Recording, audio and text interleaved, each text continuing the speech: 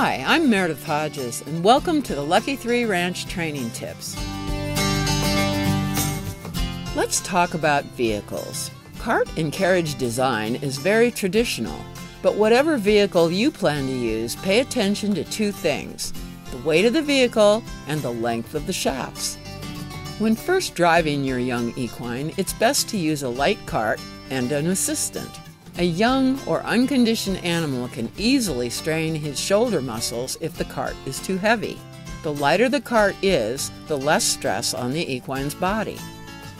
Also, you should pay special attention to the distance between the shafts. The shafts should be far enough apart so that the animal can bend his entire body, not just his neck. They should also be long enough to reach the point of his shoulder while leaving ample space, roughly 2 feet, between him and the vehicle. Select a vehicle that pulls easily and is proportionate to your animal's size, strength, and conditioning.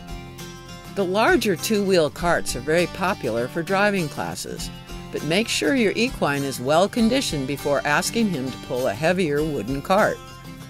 Stick with a lightweight metal cart you would use for training until he is fit enough to pull more weight. You might enjoy a two-person jog cart with motorcycle-style tires or a wooden Meadowbrook rear entry cart. For family fun, it's hard to beat a four-wheel surrey or buggy. While there are many styles of carts and carriages for finished animals, it is recommended that you do your training with what's called an easy entry metal cart. It's substantially built with safety in mind, and the easy entry feature also means easy exit in case of emergency.